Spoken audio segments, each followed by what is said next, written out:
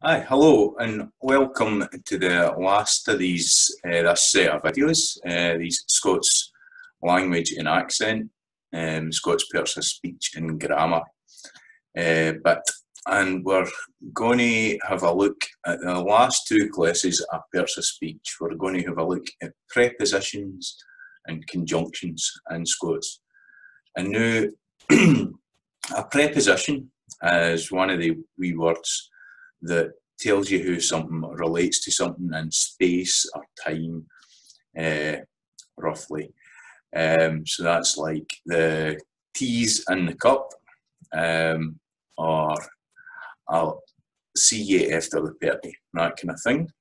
So this is another one of the kind of short class groups. Roughly, tags in new words every now and again.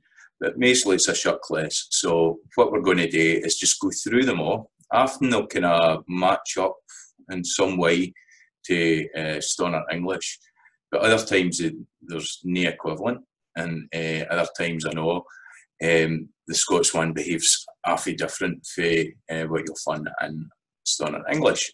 So what we'll do is we'll just go through them. There's about 100 of them or something like that. We'll go through them, and then we'll have a wee look at the conjunctions, and then we'll wrap up everything that's been in this set of videos. So cheers, let's go. So there we go, a preposition, a word that expresses a relation between things. Now, one of the things you'll notice here as we first look at this is most of these start with an a. So in Scots, we don't have the b part of the preposition, so before as in English. It's a for, between, a tween.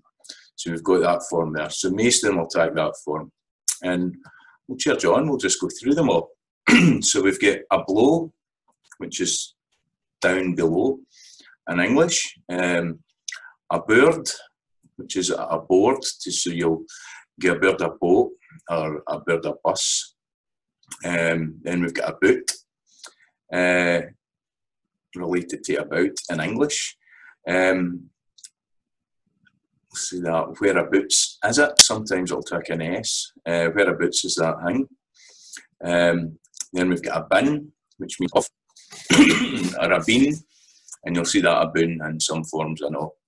Then we've got aff, and aff is one of these ones that behaves somewhat similar to English, but there's a few different usages in it. So you could step off the bus, but you could also, if you're getting something from in English, so I got a letter or a postcard off my auntie, sometimes that's affa, so that's off of. A letter affa my auntie rather than from in English. Sometimes words that are by in English will take off, so I get butt off a dog, right? So I get butt off a dog. Another usage of that is family usage, so you'll say, she's off the Campbells, right? That kind of use there. I think that's most of them, but check your own language for how you use that. What we find with these prepositions is they're no way the same in Scots and English, and you find that in different across different languages, that prepositions don't match up one-to-one in terms of how they're used. So we've got this one, a for, so before in English, afore you go, or afore you finish, can be used, I know, like the cat's hat afore the fire in front of me. It's kind of used that way. And we've got again and against, and most of the time in terms of usage, they're a bit different from the English against. So if there's a concept that you disagree with, you'll say, I'm against it. If you're leaning up at something, then you're against it. So that's usually how that gets used, again and against it. But it's not so liberal. Like a lot of these, there's a lot of work kind of needing done to find out the exact way that folk use all of these prepositions. So you'll maybe use them a wee bit different for what I'm saying here. Then you've got a heat. Somebody's in the race, she's ahead of him. A hin, which is at the backy. So sometimes you get in a hin, it combines with that. So where's the remote for the telly? Or where's the remote? It's in a hin the telly, or it's in a hin the couch, something like that. So in a hin. Alang kind of means dunes. You would say go along the road. That kind of usage. Alongside, and alongst. You could have your bike is alongst the wall, so it's leaning up against the wall, but it's kind of langways. Then you've got among and amongst. They seem to be used kind of interchangeably. I was in among the ferns with the dog, or in amongst the ferns. Then you've got aneath, so that's beneath in English. It was underneath, and underneath you'll find that form and all. Anent means kind of regarding. So I'm writing to you, and then what we're going to do about Scots, right? That kind of thing. So anent regarding. Then you've got around and aroundst. For me, around would always mean at the backy. You go round, it's around there, or it's round there, you get that form, I know. Around. If you said where you been, you would say, oh, I've been about. You wouldn't say around, like around. Maybe you do in your version of Scots, in your dialect, but I would tend no way. So it doesn't mean about, like just kind of generally around about. You would use it like that, around about. Aside and asides, so that's besides, at that. Doing asides the arm of the couch, that kind of thing. A sklent, this one it's kind of phone out of usage a bit, but I kind of. A sklent is kind of diagonally opposite for, so something's afore you, it's in front of you. A sklent is kind of oor that way, or oor that way. And you'll get that as an adjective if you say something sklenty, like a picture, squinty or sklenty. You'll get that in there. And you can use it, I know, for a verb. So give that a sklent, it means have a look out the corner of your eye. So rather than turning your full head, you can say, take a slant at that. It's in there. A spite, this is despite. You'll find that in this a spite form, and it's just following the pattern of that, of the rest of these. And you've got at, which generally means the same as it means in English. Comes into phrases like, she's at it, that kind of thing, I know. But the cat's at its milk, so the cat is drinking its milk. You'll get that kind of use, I know. Then you've got a tap, which is on tappy. The ashit's a tap, the fridge, right? So you've got the ashit up in the fridge. It's up there. It's a tap. It's sitting in tappy. Then you've got a thin and a thin, and that's within, I guess. So insider. So a thin and a thin, you've got that. Then a thoot, that means without, no having. Both the forms have got within, within, and without. So they've got the forms I know. But a thin and a thoot.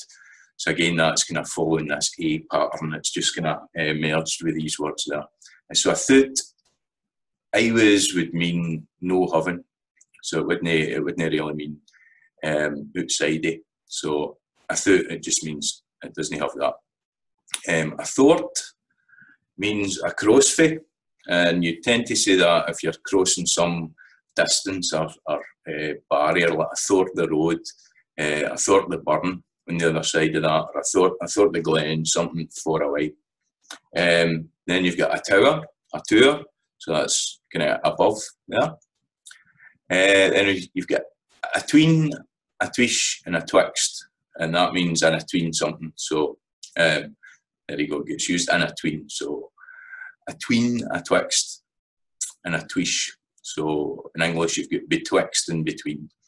You would say I'm swithering a tween two things. that kind of thing there. Then you've got a yont, which is kind of beyond, so it's really far away, and it's related to yon and don, something that's halfway far away. So you'd say a yont the shire, so outside the shire, that kind of thing.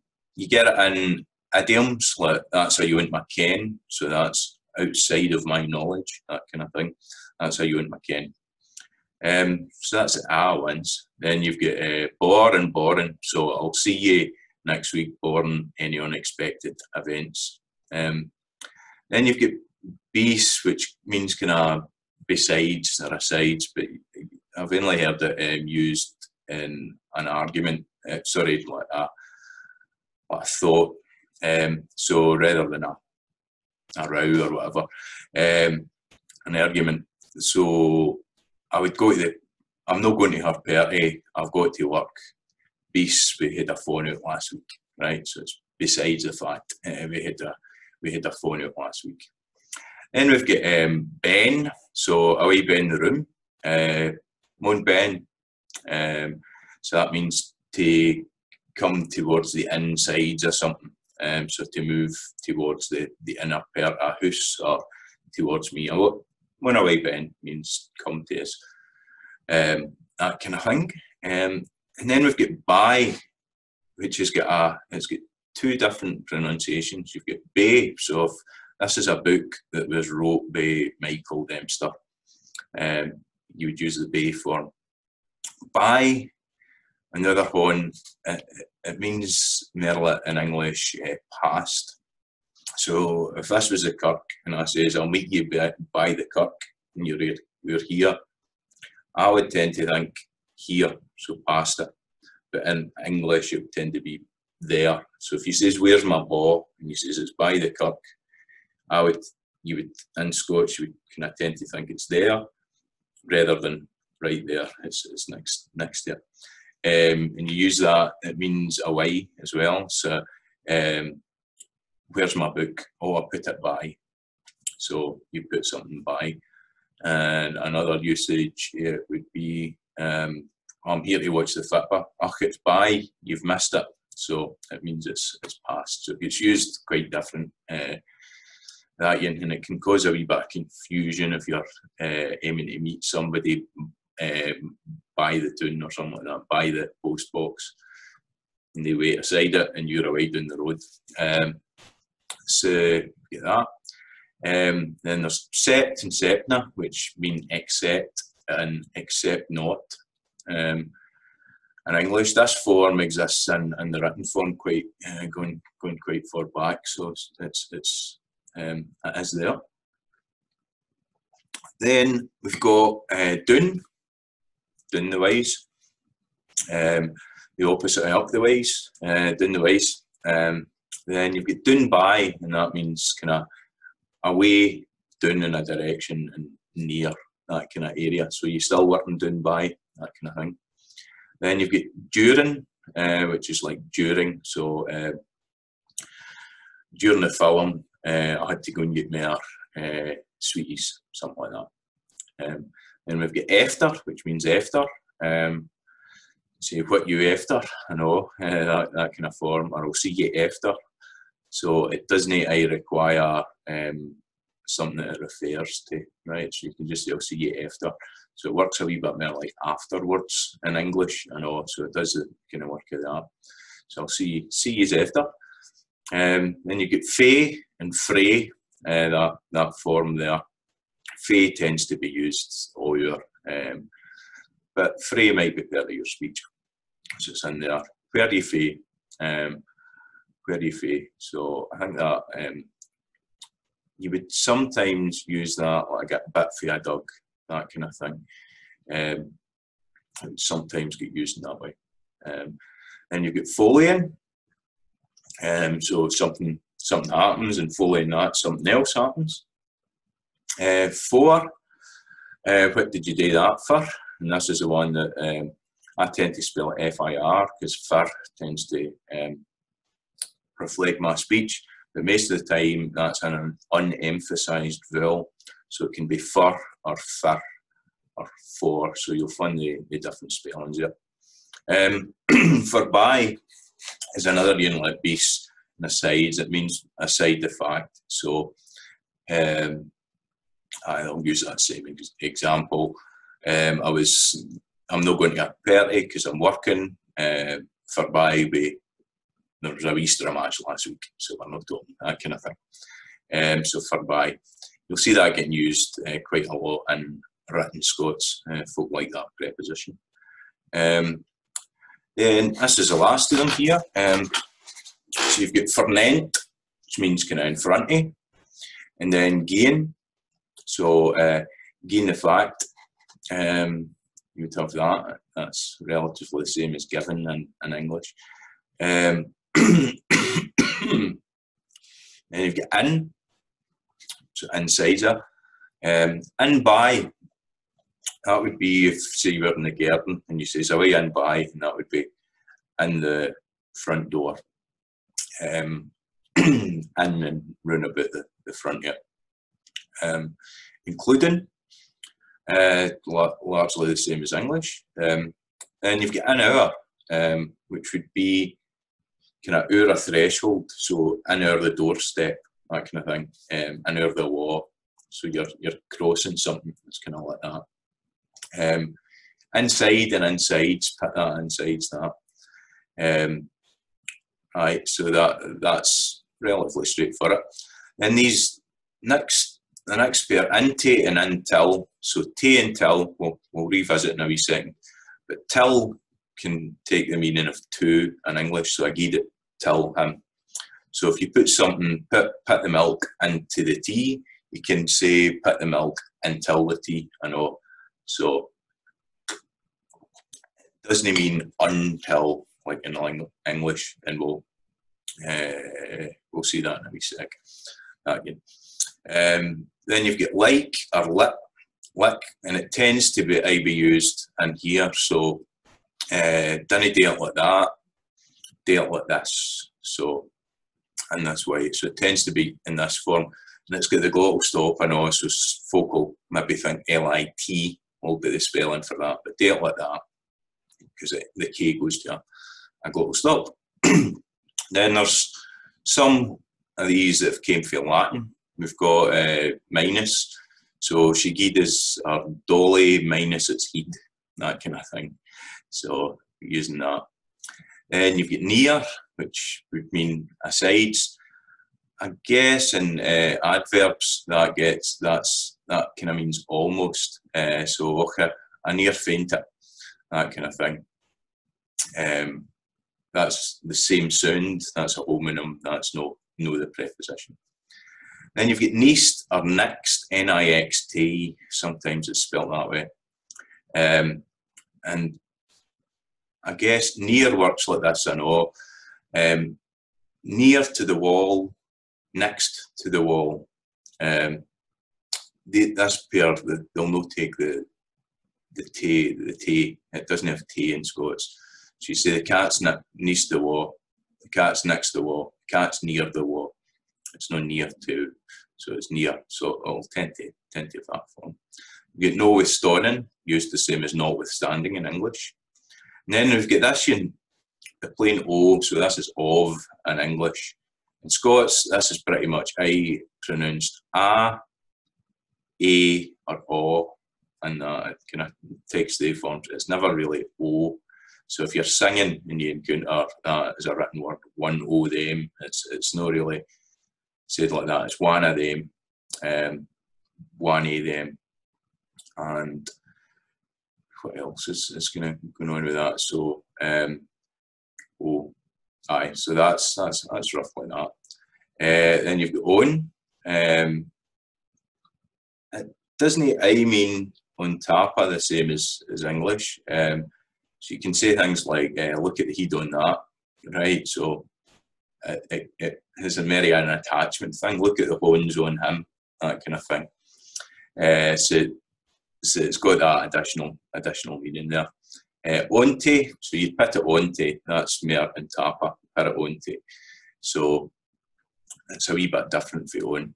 Then you've got hour or hour, which means over in English. One of the things with this is that the English word T-double-O, meaning kind of very. In Scots, you tend to use hour for that, so you're hour late, so you're too late, that kind of thing. If you're talking about as well in English, you know, we did that too, then you would use we did that too, but you wouldn't say it's too late, it's hour late, that's a kind of hour late, that kind of word. Air in Glasgow. It's air there, that kind of thing. Then you've got out, and often that'll be outa, so the milk came out of the curtain, that kind of thing. Yeah. Then we've got out by, a few different outs here, quite a few of them. Out by, so if you're in the house, where's the spade? Oh, it's out by, so you kind of, it's out the front door and kind of nearabouts. Out over is going over a threshold out the way. Outside and outsides, so that would tend to mean, rather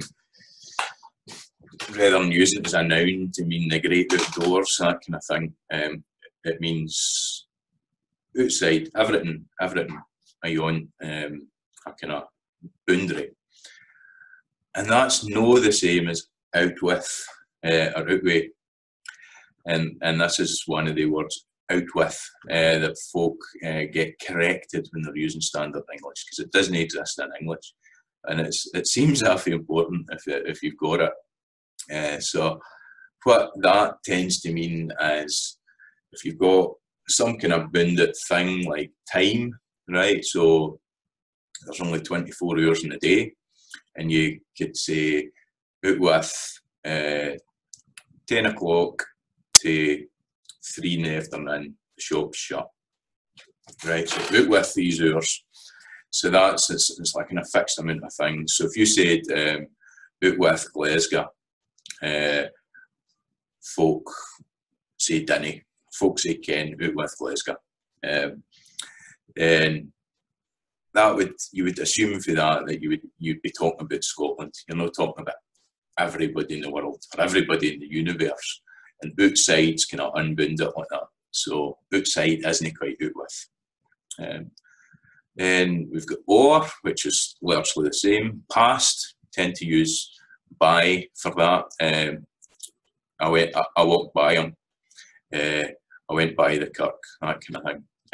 Then you get penning, which is pending. So penning, penning an approval. I'll have the holiday next week, next Monday.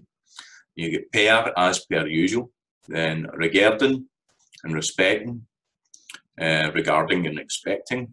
Then you've got round, so away round the back. So that's kind of like around the back, away round there. You've got saving, or the older form soften. So saving the rain doesn't come on, we'll go out goufing, right? That kind of thing. Then you get sin or sign. So that's like old lang syne. That's the one that comes in there. That kind of usage. It can mean then, so it kind of means after. So I went, my messages, sign, I keep me, that kind of thing. That would be the usage of that. One usage of that. And you've got tay, and this is tay until. So you said I gave it to him. Other folk will say I gave it till him. They can be kind of interchangeable. That kind of thing. You've got than, which here kind of means then. I done that, then I done that. We've got that. Then you've got through. So I went through the window. Through it would be all throughout the house. It was smelling nice because of that new air freshener, something like that. Till, until, I gave it till him. So it works like that. Then you've got toward and towards. So I walked toward him. Yeah, I went in the direction that he is. Then you've got unlike or unlike. So I didn't do it much unlike that. right? So that's the manner and what you're doing it. Then you've got under, so under or underneath and there. Then until or until. So I tend to say until, sit there until you're finished your dinner, or until you're finished your dinner. Do that until you're finished the dinner. And you can remove the un from that. So do that until you've finished your dinner. So it's no quite the same as the English to, if you've got that. Do that till you've finished your dinner. Then you've got up the ways, up by. It's kind of the same as down by. One of these things where places are up or down, but it doesn't really matter all that much.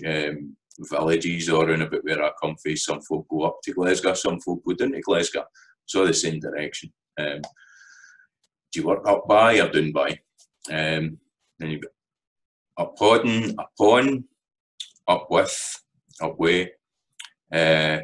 Versus, and a couple of Latin ones. That one versus this one.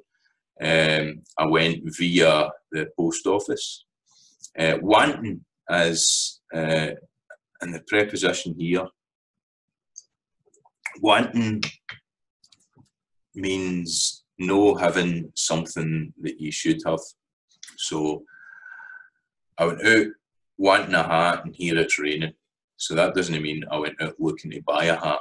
It meant I went out without my hat and the rains came on and I'm getting wet now. So he's out wanting a hat. It doesn't mean you're out looking for a hat. So that's the use of that, wanting. And you've got way. Some folk will spell it way, that's so it's with and English, way. Mostly that's the same, I think. Then you've got way in and way out. So we touched on that for a thin and a thoot. I would tend to say a thin and a thoot.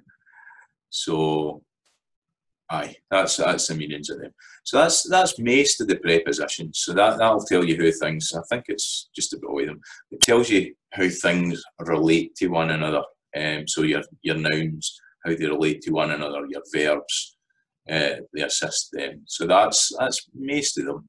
And you'll find that most folk and Scots folk use them because they're one of these shirtless words, and you can't really point at out. Or you can't really point it up. You can point in the direction up, but up itself. So these are kind of connections that arrange relationships between things. So these tend to persist in languages and the usage of them. Now, I'll just say the now, they join with verbs as particles. So you can say things like, when will you turn up? Or wait on, which is one that's kind of funny in Scots. So if you said, I'm waiting in my totties, in English, that would tend to mean you're a waiter and you're waiting, or you're providing a meal for your totties. It'd be I'm waiting for my totties to boil, that kind of thing. So I'm waiting on. But there's quite a lot of them in terms of how they work, how they join up with verbs as particles. So particles, keep an eye out for them. Keep an eye out, there we go. That usage there. So that's for prepositions. We've got them.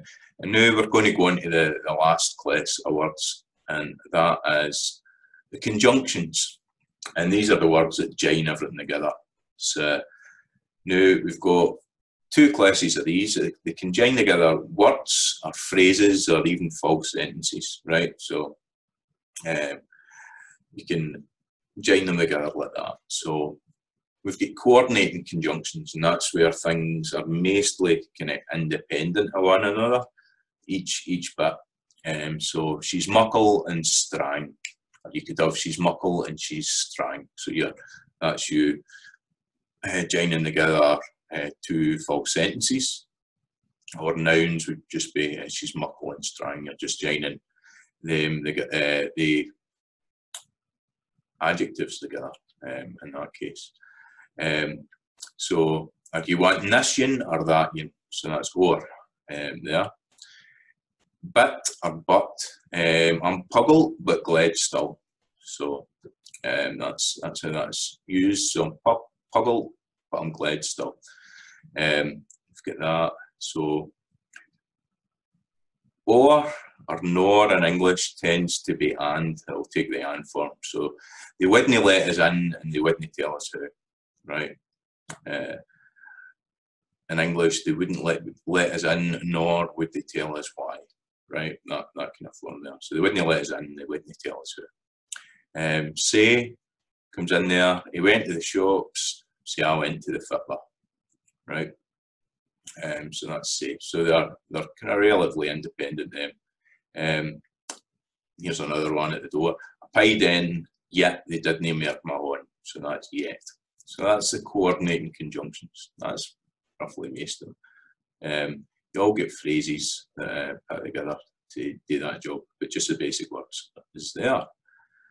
And then we've got the subordinating conjunctions. So that means you've got an independent sentence or phrase, and then you've got a phrase that is dependent on that first one. So the best way to do that is just go through examples here. So you've got after. So I ate my soup after I het it up. Right, so I het it up as dependent on you understanding that I ate my soup. Hope all these examples have that dependency within them. They should. So I leapt at the fence afore the ball came down, right? And you can put these at the start of sentences. We'll see that a wee bit. It doesn't have to be in between these two phrases or clauses or whatever. So sign. So geese on painting, sin you're flitting, or since sin you're flitting. So geese you're painting, since you're flitting. Then you've got tay, wait there, tay I come back for you. So that's tay, that's in there. When I started dancing when my best song came on. So that's a dependent bit. Then you've got while she painted the woodwork whilst he stripped it afore her. So he's stripping the woodwork and she's painting it. Then you've got a cause. I learned folk Scots, a cause. It's important, right? Pretty simple one, that one. I've been glad Faye he left. So that's like since in English. I've been glad Faye left. So that's, we've got that there. Then since and all, we've got get us a pie, seeing you're going to the shop. So that's a seeing, using that. Here's one at the start of the sentence. So that now that you ken more about your Scots, use it. Right? So that's the dependent bit there. That's the independent bit. Go in there. And then you've got as you've been affigate. Then say that or say that. So here a bism, say that you can sweep the carpet. Got that in there. Then we've got though, which means although in English. So I went a merch, though it was smirry out. So I went for a merch, though it was smirry out. A spite versus despite. This is another one with the D has kind of became an A sound. So I spite it all, we I prevail. That kind of usage of that. Then you've got whether. We'll laugh whether you like it or not. There we go. Simple in there. Nor tends to be used. That's more like than. It tends to be mostly written. The usage of that nor. But there is some dialects that's got that. So love is better nor war. Right? Simple one that. Binna kind of means unless. So I can go home, binna you'd rather I didn't. So that's kind of like be not the case that binna. Then there's two versions of if in Scots, and you'll see this a lot in writing and songs and things like that. Less so in the spoken sense. So GIF tends to be if there is an absolute causal relationship between things. So if they're more than 4 ton in the truck, it'll break, right? So you could put that the other way. The truck will break if there's more than 4 ton on it, right? So that's something that's going to happen, right? That's it. Gin is more a kind of hypothetical kind of thing. So when you get into the shop, get us a cake of chocolate, So that's should it be the case, or gain the case that you go to the shop, gin, that's a kind of relationship, gin and gain. So gin, you get into the shop, get us a cake of chocolate. So should it be the case that you go to the shop, could you get me a cake of chocolate, versus absolutely, if you put 4 ton on that truck, it's going to break. Right, you've got that. And then you've got for. So it's coming yet for all of that. You'll hear that in science. So that's the kind of usage of that. So I think that's us mostly. We've got the correlative conjunctions here. So these are the ones that have got, there's more than 2 words. So this is either or. So either tack tent or it's tint. Then you've got neither and nor in English, but in Scots that's generally neither and nor. So they're neither anything bad or anything wrong about my language. Got that there. So that's a pretty clear one there. Baith and we've got Scots is baith new and alive. Right, so it's 11 things. So it's baith, new and alive. Then you've got Wisney but. It wasn't a law, but just in the house. So Scots wasn't a law, but just in the house. So there we go, wasn't but. And then in English you've got this not only but also, but usually in Scots it's no just but something and all. So Scots is no just interesting, but it's ours and all. So there we go. I'll finish with that one. So that's our last example, and that's us come to the end of all of these. So we've been through a fair amount on these courses here, on all these videos. So we've looked at how Scots is kind of differently conceptualised and how it is a full functioning language system there. It's legally recognised as a language, and how we all use it a bit different. How we've got that Scots Standard English that's shifted all the kind of sounds of Scots in order to be best understood by English speakers. So it's like English with a Scots accent.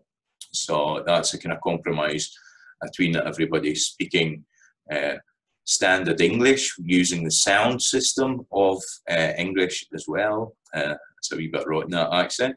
That's how we don't talk like that. That's how we didn't talk like that. So we looked at that.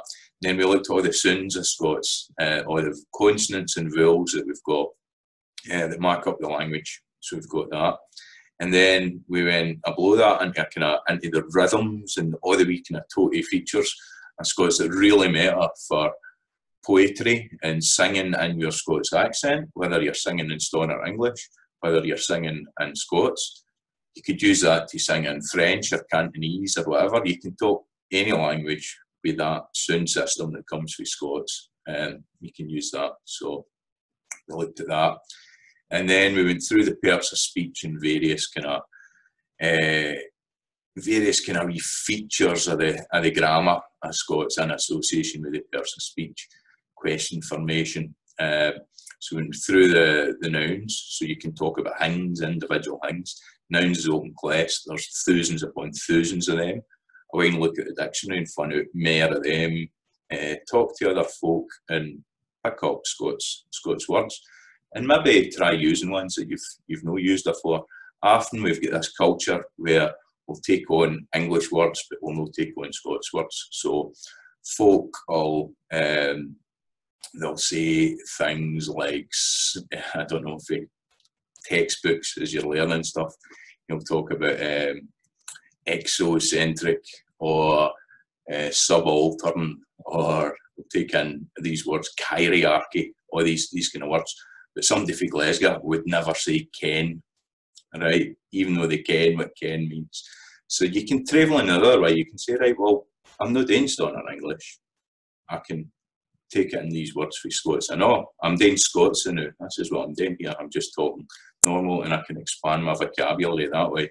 Now, whether you're going back in time and across the dialects, as McDermott would have you, that's up to yourself. I'd say talk across dialects and realise that folk from different bits of Scotland actually has the same nouns, the same verbs as you. There's maybe a wee difference in pronunciation. But it's worth doing rather than talking proper to one another because you think you'll not be understood. So we've got that, we've got the nouns, we've got the determiners that allow you to talk about the specific examples of that thing. So nouns generally class things unless they're proper nouns. The determiners allow you to hone in on what one you're talking about. Then we've got the pronouns, and that allows you to replace that so you can talk more quicker, more quickly. And that. And then we looked at the adjectives, which allow you to expand and describe the nouns that you're using. And then after that, we take a look at the verbs. So the verbs are about the actions. And we found that you've got your kind of auxiliary verbs and your modal verbs, these kind of helper verbs that allow us to place things in different times and different moods. So things that you have today, things that you're no meant to do, things that are advisable to do, all this kind of thing. So that allowed us to see these helper verbs, and they've got the negative forms, canny, haven't, willn't, all that kind of thing, and all. And then we get adverbs that allow us to talk more about the verbs, the way you do things, and talk about full sentences. They'll change things about. So verbs and adverbs, again, there's thousands upon thousands of Scots words you can go out and search for them, and we can take in new words for other languages. And then we finished off there with the prepositions, and that tells us how to orientate things together. So how things join and act in one another, the prepositions for that. And we finished off with the conjunctions, and the conjunctions tells you how to put it all together so you can build bigger sentences. So that's the kind of basics, everything that's going on within this language system. So I really hope that it describes how you talk. You know, it gives you a bit of insight into how you talk. So it's kind of up to yourself now what you do with it. Part of what we're doing here by understanding it is literacy, right? So we've not been writing stuff down, but I would say write it down. That's only part of literacy. A big part of literacy is understanding it. And if you follow this, or if you download the slides and the handout that I'm getting away, hopefully you can look at it and eventually get your head around it. Now that knowledge that you're taking to understand Scots, you can take that and you can apply it to just about any language. And one of the things about talking Scots and then speaking properly, speaking standard English and comprehending standard English, is that gives you a lot of knowledge about how language works, just intuitive knowledge. And what I've hopefully gave to you here is the kind of tools to talk about how this intuitive knowledge that you've got in your head about how Scots works. So it's up to yourself. What do you do with that writing? You know, you can put a tweet, you can write a poem, you can write a masterpiece, go for a full opera. It's fit for everything. Ask yourself, do you want a council tax letter rather than a council tax letter? Do you want maths books wrote in Scots, 1, 2, 3, 4, all that form, and there and all. It's fit for everything. All these wee things we've looked at here, the modal verbs, the prepositions and all that, that's all part of logic, that's all part of thinking, right? But we've also got a closer relationship with this language, so it's all kind of the language of the heart, if you want to go with that. It's a language of the head and all, so it's fit for whatever you want to do with it. Particularly important if you're a singer or a rhymer or somebody that works, a rapper, an actor, if you're somebody that actually works with these sounds as part of your job, if you're a talker, or a presenter or something like that. Particularly important, this knowledge, and I really hope that kind of gives you a hand with it. But even if you're just thinking about things or making up things, I hope that's kind of helped. In terms of writing, it's important to get it out there. Your imagination matters. You know, your thoughts matter. Your voice matters. So hopefully this is describing your voice and it's getting to you and you can actually understand that my voice matters. So I hope you've enjoyed all this. What I would say is download the stuff that I've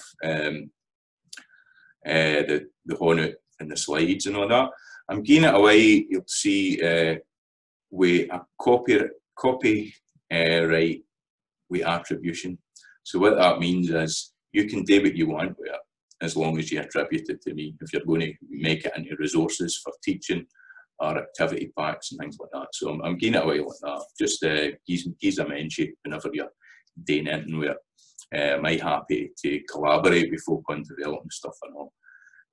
So that's it there. And the main thing I would say is, in Scotland, there's a couple of million folk that this describes the way that we talk, our voice, our language. Pass it on to them, and I always mind your voice matters. Thanks a lot, pal.